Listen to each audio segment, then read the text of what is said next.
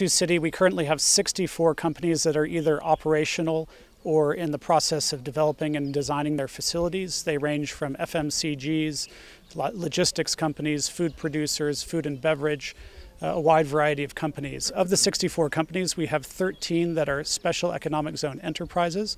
That means they are currently enjoying the benefits of the special economic zones in Kenya. These are significant businesses that have used the benefits of the SEZ in order to expand their operations and commit additional investment to Kenya.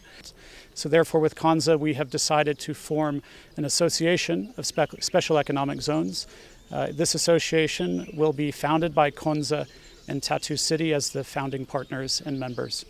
One is on development of new urban establishments like Tatu City and Konza Technopolis, and we agreed to continue to share our progress, our experiences as we build new urban establishments, smart cities that are of future-oriented, involving use of technology to ensure that we are world-class establishment. One, we agreed to jointly attract investments to our country, and we share quite significant efforts towards this end to attract investments to Kenya. And because before an investor decides whether to go to Tatu City or to come to Konza Technopolis, first they must come to Kenya. And for this reason, we saw it's important for us to work more closely.